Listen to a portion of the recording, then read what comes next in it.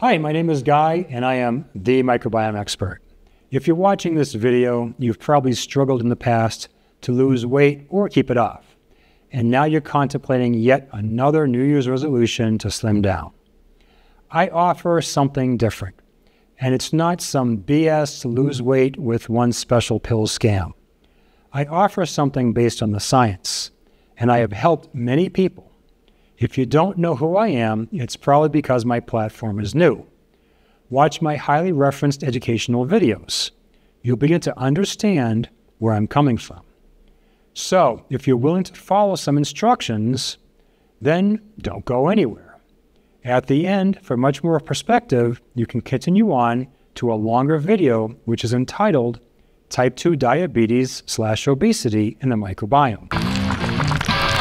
There is an enormous amount of data linking your microbiome, that's the collection of bacteria and other little critters in your gut, to obesity.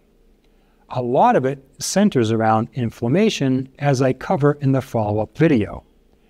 But for a couple of minutes, I want to talk about the connection of the microbiome to food cravings and hunger in general. You see, when you have the correct balance of bacteria in your gut, not only do you address the inflammatory angle, but also the satiety one as well. When the health-promoting bacteria are in charge of your microbiome, they do many good things, one of which is to produce short-chain fatty acids, especially propionate and butyrate. Both go on to initiate many health-promoting processes, especially the production of butyrate. One of these butyrate-driven benefits is in regards to increasing satiety hormones, which reduce your desire to eat. This has been published in many research papers, and you can read a quote from the authors of this paper here.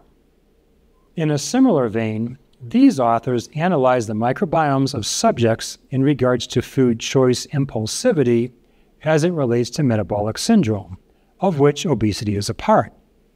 They found that those who had better impulse control had significantly more abundances of a number of key butyrate-producing bacteria within their collective microbiome. Bacteria I mention all of the time, with names like Roseburia, E. hallei, E. elegans, and Onerostypes, among others. If you're new to my videos, these strange-sounding taxa may scare you. But in time, you'll know the names and understand how they benefit you. These and other oxygen, pH, and antibiotic-sensitive butyrate-producing bacteria are key to our health across all conditions. And your common probiotic, lactobacillus, is not among them.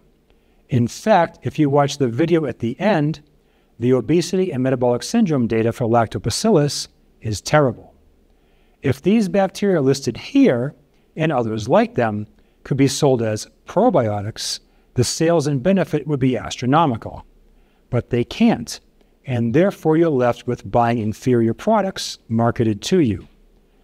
But we can feed these health promoters the fuels they love. So, if you can't resist certain foods, which we are hardwired to crave, then let's alter your satiety hormone balance to help you resist them. Just a brief pause here in the presentation. If you could just hit like and subscribe, it would really help this channel out. To further demonstrate the benefit of feeding the health-promoting bacteria in your gut, we have this intervention study, where type 2 diabetes subjects were given the usual care or a high-fiber diet. And no surprise, as shown in C, we see significant differences in the butyrate genome for the high-fiber group, some shown as W, as compared to the usual care group, U. And where was this increase in butyrate potential coming from? From the feeding of the microbiome with a complex regimen of fibers. And which butyrate-producing, health-promoting superstars, which I always talk about, were significantly increased? F. prausicii, E. rectale, E. elegans, Ruminococcus species, and Clostridium lepto. What other good things happen from this prebiotic/microbiome/butyrate connection? Here in A, B, and C, we see significant differences in improvement between the two groups in all categories of blood sugar measures. And here in G, we see a very significant difference for something called GLP-1. The levels of GLP-1 are much higher in the high fiber group as compared to the normal care group. GLP-1 is a multifaceted hormone with its most pronounced effects playing roles in metabolism. In fact, there is a whole set of drugs dedicated to activating this hormone. Do you know the name of one of those? Ozempic, the wildly popular drug which is indicated for this, but is being used off-label for weight loss. And guess what? Butyrate does the same thing. One of the many ways butyrate is so beneficial is that it plugs into and activates GLP-1. So why not do it naturally and get a slew of other benefits in the process? Here is another intervention trial to highlight how properly addressing the microbiome can not only result in significant weight loss, but also in a slew of metabolic syndrome markers. In this trial, they did not use a blend like I do. They did, however, use resistant starch, which is one of the prebiotics I recommend. They used 40 grams of it per day, which is no small amount, but also not unheard of in trials. So what happened with these NAFLD subjects after 4 months of therapy? A lot. Let's make no mistake about this therapy. Resistant starch solely addresses the microbiome. There is no other mechanism. I say this because the results are impressive. But then again, every one of my videos is built to demonstrate the power of the microbiome across all forms of health and disease.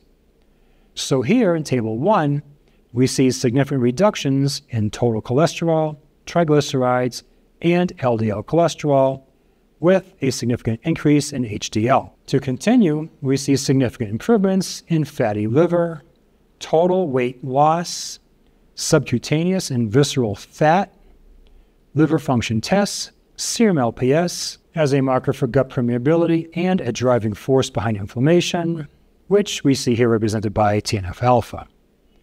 Imagine how popular a drug would be if it could do all of this. As the former director of medical education for a microbiome firm, and now with my own platform, I have helped and continue to help people from all over the world.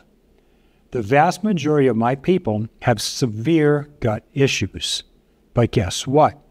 In obesity, the microbiome also suffers from severe dysbiosis as well. It's just that your set of symptoms may be a little different from those of others. In working with those who are overweight or obese, with or without gut issues, I address the root cause. I use a combination of properly blended and dosed prebiotics to address obesity from the microbiome, and I combine that with a modified keto diet. The keto diet does work for weight loss, but the microbiome needs to be supported in the process. A high animal food diet is not good for the microbiome. I explain this in my videos on the keto and carnivore diets. But when it comes to weight loss, the combination of the keto diet with my microbial support is the best of both worlds. It addresses obesity from multiple angles at the same time. And these prebiotics I recommend, by their very nature, are not additional calories for you. Their fuel is locked behind bonds that our enzymes cannot access, but the enzymes of our microbiome can. And when we feed the true health promoters, they will in turn do amazing things for us. Well, I hope you enjoyed that video, and I will say that basically every single day on my YouTube comments and in emails, I get a lot of thanks from people out there who really appreciate the information I've been sharing. And so part of that is you're welcome.